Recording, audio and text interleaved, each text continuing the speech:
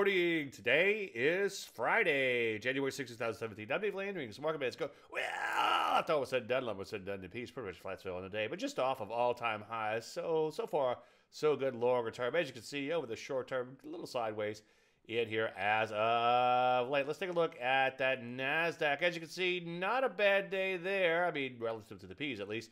Up nearly 0.25%, right at all-time high. So you certainly don't want to argue with that. So far, rally got this little bit of a TKO type of move that we've seen recently. Rusty scores is a bit of a bummer, though. Down 1% and change. A little bit more indicative of what happened internally, at least with the stocks that I like to trade. Smaller cap stocks were hit fairly hard yesterday. Not the end of the world, just pull it back a little bit. So far, Rusty sort of sideways as of late, but long-term uptrend remains intact. Energy's had an okay day, banging out new multi-year highs, and metals and mining's coming back with a vengeance, he tried to say. This is why we don't bail out of positions. We just let stops take us out. So what do? Well, I continue to look to get long, but as usual, wait for entries. Any questions?